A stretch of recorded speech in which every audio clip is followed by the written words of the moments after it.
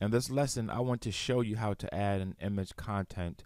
And what this does is it puts the image on one side of the page and the content on another side.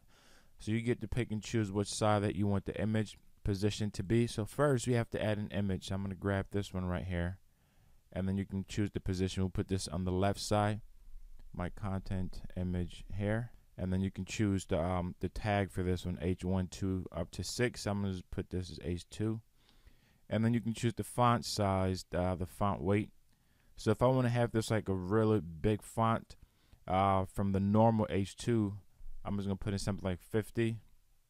You can change the colors as well. So I'm going to change the color for this one. Change the color. And then this is where you put in your content.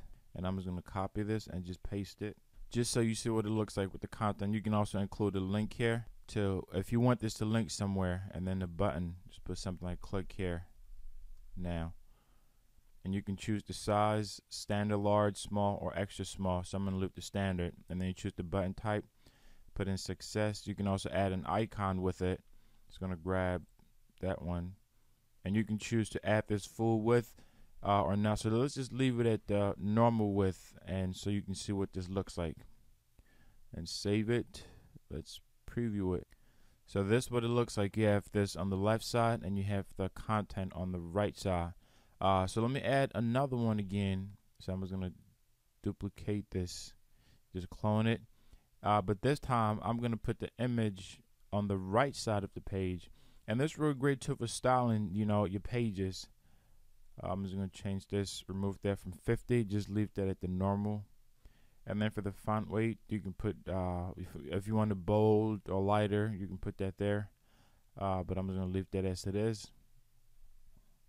And for the stand, I'm going to change the button size to large, and then change this one from success to info. And then let's change the full width. Let's put yes, so you can see what that looks like.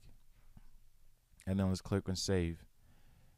And when you refresh the page, now you have content on the right side and you have content on the left side of the page. So sometimes when you're styling your page or you're adding content, this is the look that you're going for, then this is a great way for you to do that. If you notice here where it says click here now, the button size is changed compared to this one, and also the font size, the heading tag here, this the H2, this one is the H2, but the difference is this one would change. We did an override so that it is now much larger than the actual size of the H2, I believe.